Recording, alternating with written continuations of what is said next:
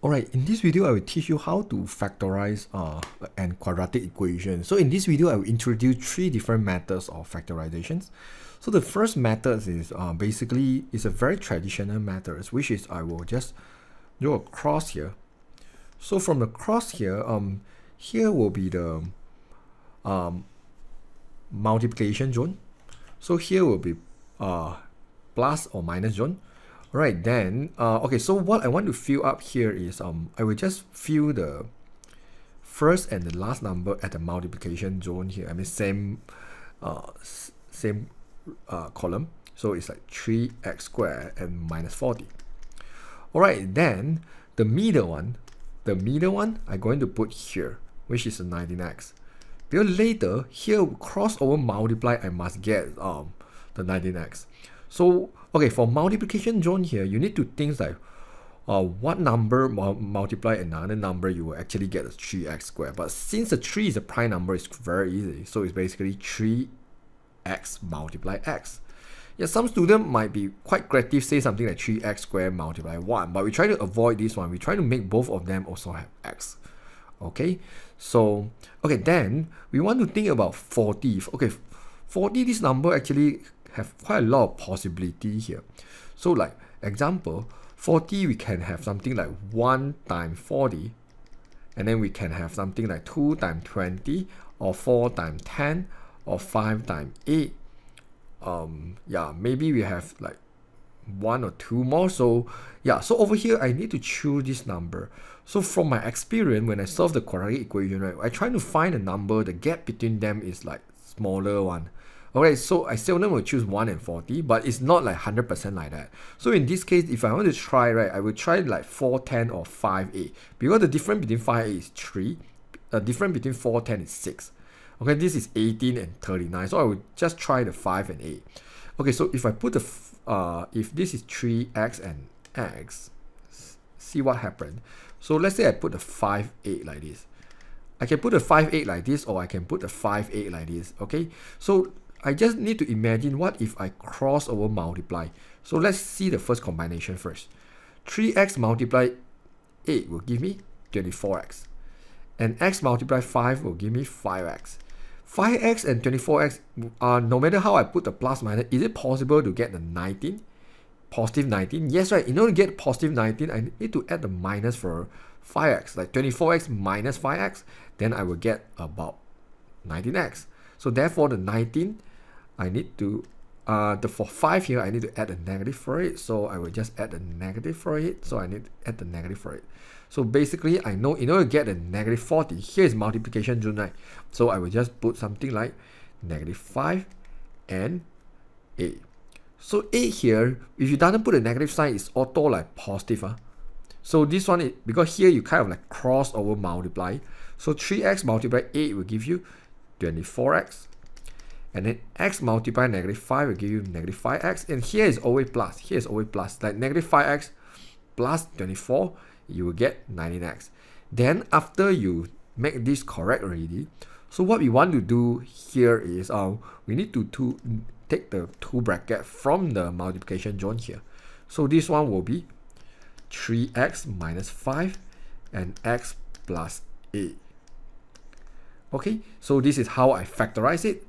So yeah, this one will be my final answer. If the question asks you to solve equals 0, then you need to work a bit further. Something like you need to do 3x minus 5 equals to 0, or x plus 8 equals to 0. Then you will get x equals to 5 over 3. Then x equals to negative 8. Alright, this is the method number 1. So here I will show you the method number 2. Alright, so for the method number 2 here, what I will do is I will just straight away do the two bracket here. I will say the method number 2 is my own method, which is how I solve the most of the factorization questions. So first thing is I will focus at the 3x squared. This is first. Then I will focus at negative 40. Then lastly only I will go to the 19x. Okay, so in order to focus at the first step here, 3x squared, I know both bracket here mean like they multiply each other, isn't it?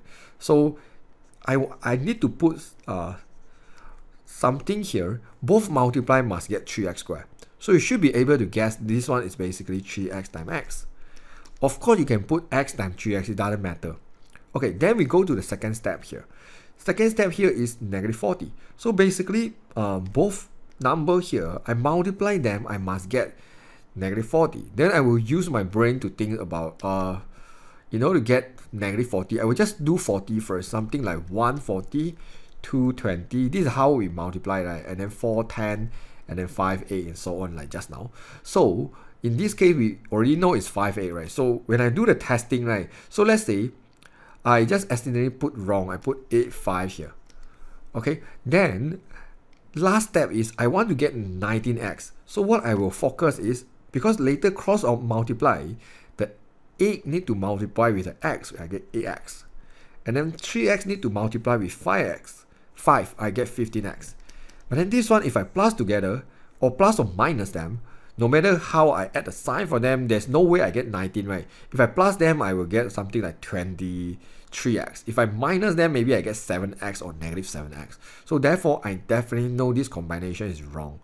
So if this combination is wrong here, then I will just correct them by choosing another combination. Maybe I think, oh, maybe I can put about something like 5 and 8 like this. Then I test again. This one will give me 5x. This one will give me 24x. Then I know if I add the minus here, we'll get 19, isn't it? Because 24x minus 5 give me 19x. Then the negatives belong to 5. Then I add a negative here. Then another one will be plus. So over here, only I test about negative 40. Because negative 5 times positive 8, I get negative 40. Because sometimes if you add negative for both, you should get positive 40, right? Then you know something wrong. Okay, so this one, when you practice a lot, right, eventually you no need to literally do out all these steps. You can actually do in your brain. Alright, so this is one of my favorite methods, which I find very fast.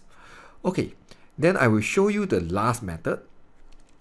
Okay, for the last method, right, is basically we will use a calculator to do it. So how are we going to do it? Is like this. So we'll go to the menu, and then we go to the equation, which is enter, and then we go for polynomial. This is x power of 2, so the degree will be 2 here. Then I will just insert 3, 19, and negative 40 into my a, b, and c value here. Then I type enter. Calculator should tell me both of the answer. So answer, like the first answer is 5 over 3. Then the second answer will be negative a. Remember, just now we actually need to do 2 bracket equal to 0, right? So what I want to do is actually like work backwards. So therefore, if I get the fraction 5 over 3, this is what I will do. I will multiply 3 with the x first, so become 3x equals to 5. But my objective is to make it equals to 0. Then I move my 5 to the other side, so become 3x minus 5 equals to 0. Then I got my first bracket. Then this one is just a integer, so I can just move my negative 8 to the other side. I get equal to 0 already, right? So become x plus 8 equals 0. Then I got another bracket. So like this, I actually got both of the bracket, isn't it? Which is 3x minus 5, x plus 8 equals to 0. Okay, if the question doesn't have equal to 0, you don't write like this. Basically, you just take both of these brackets, should be fine. Then this one is your final answer after you factorize it. Alright, this is 3 different methods how I will do the factorization myself. Alright, I hope you find this video helpful to you. I will see you guys in the next video. Bye bye.